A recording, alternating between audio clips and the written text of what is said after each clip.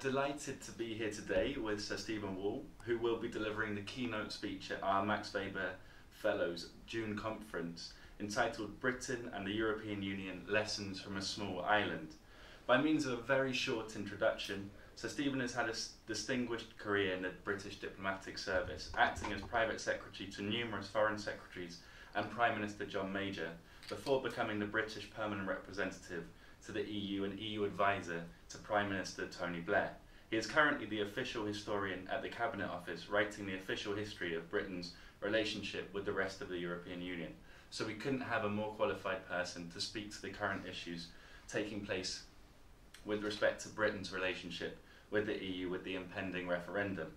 With this issue in mind, I'll turn to my first question, which is to draw on Hugo Young's book, in which he tells us that Britain's relationship with Europe is the story of 50 years in which Britain struggled to reconcile the past she could not forget with the future she could not avoid. Would you say that this is still an accurate assessment of the British debate in the context of the referendum? Yes, I think in a word, I think Hugo Young got it spot on, and he was quoted in one of the British newspapers just the other day with the referendum very much in mind. And I was at dinner last night with Radek Sikorski, the former Polish Foreign Minister, and he made exactly this point, really, that for every single member state of the European Union, apart from Britain, joining the European Union was the path to success out of failure, whereas for Britain it was a sort of admission of failure. Our role as a great power, as an imperial power, had ended, and we had to reconcile ourselves to a lesser place in the world, and so we joined reluctantly. And that reluctance, I think, has been a feature of British membership throughout. So with that sense of a historical perspective, I was interested to know whether you view Britain as being more Eurosceptic today than when you were working in Brussels, and whether indeed, in the shadow of the rise of Donald Trump and populist politics in various parts of Europe, do you believe that the British referendum is something very particular to Britain and Europe, and is it indeed even about Europe itself? Well, it's a good question, because I think it's a mixture of a lot of things. I mean, I lived through two periods in Brussels. The first was the last year or so of John Major's government, where we were negotiating what became the Amsterdam Treaty.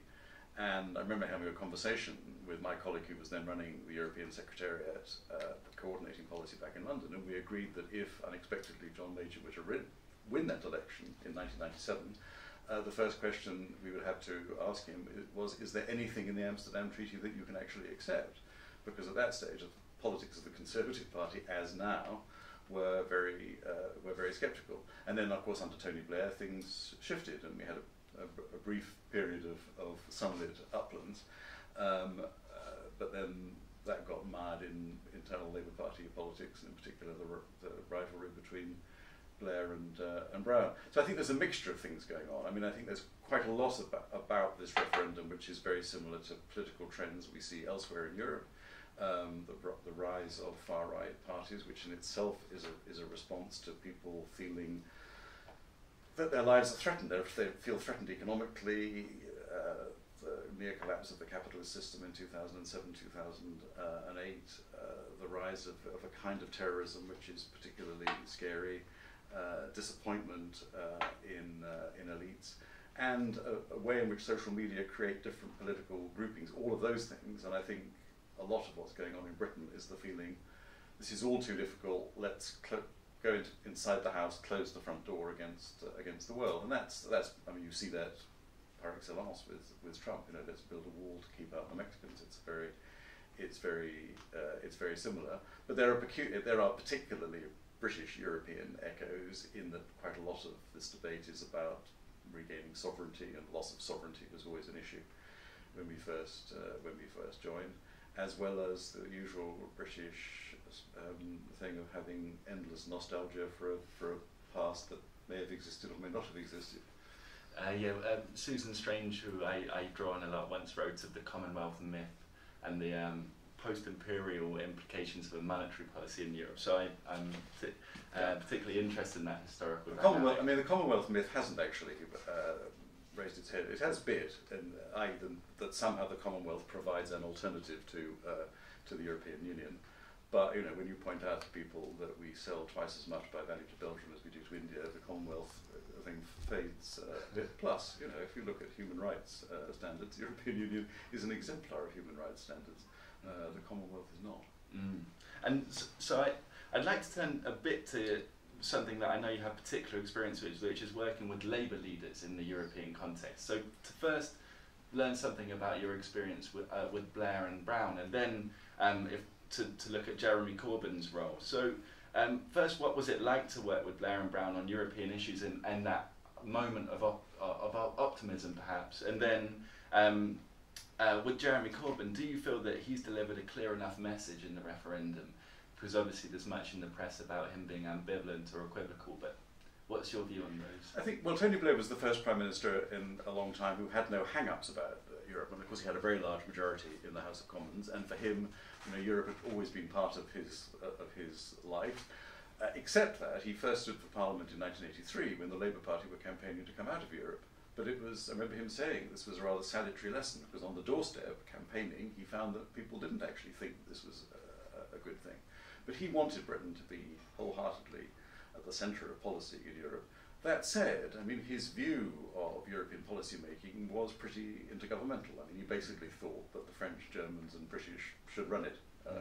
And when I used to talk to him about the role of the Commission or the European Parliament and the other institutions, he'd kind of look at me as if I was a half-wit, in a nice kind of way. But nonetheless, it didn't sort of register to him as being really relevant. And he never, partly because he'd never been in ministerial office before he became Prime Minister, the only bit of the European Union on which he was focused was the European Council.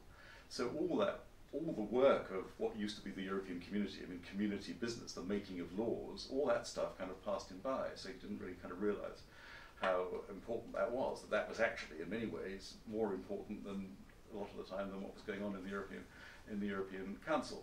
Now, his wish to take Britain into the euro fell foul of a number of things, including obviously the opposition of Gordon Brown. To say that I worked with Gordon Brown would be an exaggeration. Some of my colleagues in Brussels asked me once what my relationship was like with my finance minister, and I said I have a really good relationship with Gordon Brown, such that if he arrives in Brussels and I say to him, "Good morning, Chancellor," on about 1 in 10 occasions he might actually reply. And I sat next to him at the council table. I don't think he ever asked for my advice on a single occasion. Now, I'm not particularly literate economically, but there were some political things and some negotiating things where I could have helped him. And so it wasn't easy, and I think officials working for him didn't find it easy, and I don't think any of us really appreciated at the time how much he was eaten up. I don't think it's too strong a phrase, with his desire to replace Tony Blair as Prime Minister, and I think that wasn't the sole reason behind his attitude to the euro. But he had been very pro-euro in opposition and became progressively less so, and I think at least part of that was the feeling, if this is going to be done, it's going to be done by me and by nobody else. As regards Jeremy Corbyn, I don't know Jeremy Corbyn. I think Jeremy Corbyn's political history is one where he is built on a pretty strong dislike of most of the institutions of Western politics, from NATO to the European Union. And to an extent, he's had his feet held to the fire a bit by his MPs in Parliament, who are, for the large part, very pro-European. On the other hand, I think, actually, for somebody in this campaign to say, look, I'm not that keen on it, but I think it's necessary, not least to preserve the kind of social agenda in terms of the laws that the European Union has passed that protect workers' rights. I think that probably is not an ineffective way of appealing to people. Certainly, the kind of focus group research done by the Remain campaign suggests that people who make a more emotional case for Europe don't resonate, or haven't so far resonated with the electorate. I've just got a follow-up question which intrigued me in one thing you said, which is that Blair had a particularly intergovernmental image of the EU, and something that I've seen from a historical perspective is Thatcher's argument that she didn't understand the Single European Act and she didn't appreciate the implications of that, and that resulted in this kind of transition in the middle of her term towards a more Eurosceptic position, or still more Eurosceptic position. But do you think that that's a particular characteristic of British politicians, or when you work with other European politicians, do you sense a more federalist and a greater appreciation of the federalist features of Well, I think there's been a sort of transition over time. I mean, I think Margaret Thatcher slightly rewrote history in terms of her own attitude. I mean, at the time that, and I was involved as a kind of backroom boy when the Single European Act was being negotiated in 1985, and the senior official advising her was David Williamson, who later became Secretary General of the European Commission. And I remember David telling us that he'd gone to Number 10 one day, and Margaret Thatcher had waiting for Margaret Thatcher at the foot of that famous staircase in Downing Street, and she came down clutching the treaty, sort of like this, and she said, "I've read every word, I've read every word." And she had read every word, and of course, reluctantly, very reluctantly, she accepted majority voting. The biggest increase in majority voting we've ever had in the history of the European community or European Union, because she knew that was the only way that you could actually get over the constant vetoes which were blocking progress. So she knew what the implications of that were.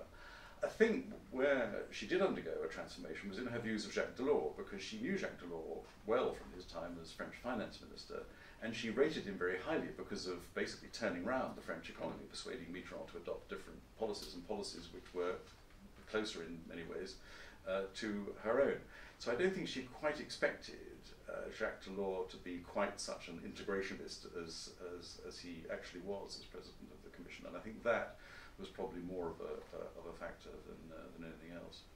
So speaking to some of those issues where Europe's perhaps progressed further than Britain might have been comfortable with, although enlargement's a complicated one politically, I'd like to just ask you about some of the contemporary issues in Europe today. So the first being the issue of enlargement, and whether you think from your time in Brussels, or whether there's any truth in the claim that Europe is now too big to run, and whether you can see that there's a limit to European enlargement, and if so, what that might be.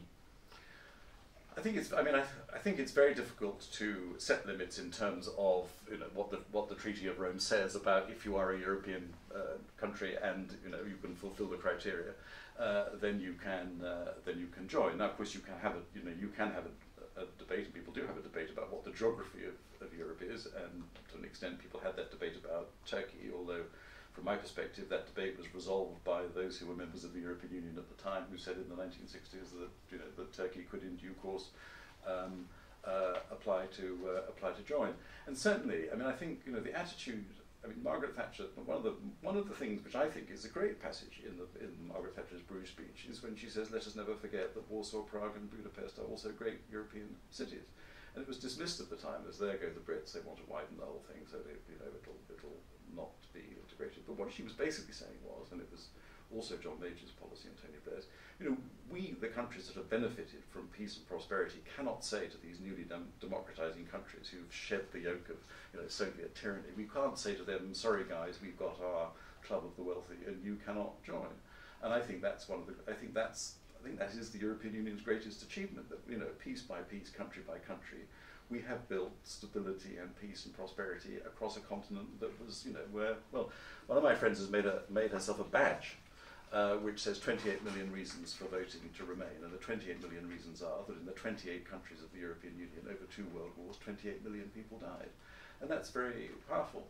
So although the successive British governments thought that one of the consequences of enlargement would be that the kind of pressure for integration would diminish, and that was welcomed, and that wasn't the prime motivation. I think where we made a mistake, possibly, and it was very difficult in the first wave of the enlargement to Eastern and Central Europe, but we perhaps got it slightly wrong with Romania and Bulgaria, was not being as insistent on people meeting the conditions before joining, and I think that does create difficulties. And I think that vis-a-vis other applicants, including particularly at the moment Turkey, given the way that Turkey is going, we've got to be absolutely rigorous. I mean, I think that politics in Germany and France, better than anywhere else, will dictate that, but I think we have got to be absolutely rigorous that countries do have to meet the criteria before they can join. And I think, realistically, as regards freedom of movement, we're going to see longer transition periods than we've ever seen before. So the second issue I wanted to speak to, which is the Eurozone, and obviously another setting where strain's being put on existing rules and in the existing institutions, and this is an area that I work on more directly, and in my view, ultimately the Eurozone will necessitate some form of fiscal and political union to manage the distributional implications of sharing a single currency, which we've seen. And to be rather provocative in posing this question, Do you think that a British exit could ease the path to a fiscal union, or do you think it's a very independent question? Well, I don't think it will. I mean, I think it will be an impetus for an effort to be made towards further integration, including possibly fiscal integration, building on the Merkel-Hollande letter and the Five Presidents report. Although I think substantively, I don't know what you feel, but I think substantively we're not likely to see anything happen probably in advance of the French or German elections. But if you think back, I mean, if you think back to the Maastricht Treaty, because Britain was opted out, we weren't the obstacle to those who wrote the Maastricht Treaty doing what they needed to do, which was, as you say. I mean, Margaret Thatcher argued at the time. She said, the only way a single currency can work is if you have, as in a member state, you have fiscal transfers from the rich regions to the poor regions. And if you've got lots of countries, that can only happen if you have a political union. Now, for her, that political union wasn't acceptable. And I think the problem was that, the end was willed, but not the means, and that's still the dilemma. And I mean, you'd be more expert on this than me, but I mean, it just seems to me that that intention, which has to be the right intention to make the Eurozone work, comes up against national politics, be it in Greece or Germany or wherever. And my worry is, as somebody who wants it to succeed, is that the kind of muddling along scenario will prevail rather than the kind of getting into clear blue water scenario. I think we share that worry, I'd say. So turning to an issue, the third big issue really in the Eurozone and the most recent to emerge, the migrant crisis and the failure of the Schengen Agreement. And my question is really, what do you think that tells us about Europe today, and what the implications might be of the crisis and efforts to resolve it? Well, I think it says two things really. One is that at the end of the day, we are 28 separate countries, each with our domestic politics, and the political and practical implications of a refugee crisis of a kind we've never seen in our most of our lifetimes was overwhelming in every sense. And I think that you can argue credibly that the collective reaction was slow and decisive, and there were issues there in terms of the relationship between the rest of the EU and Greece's willingness to accept help, etc., etc., etc.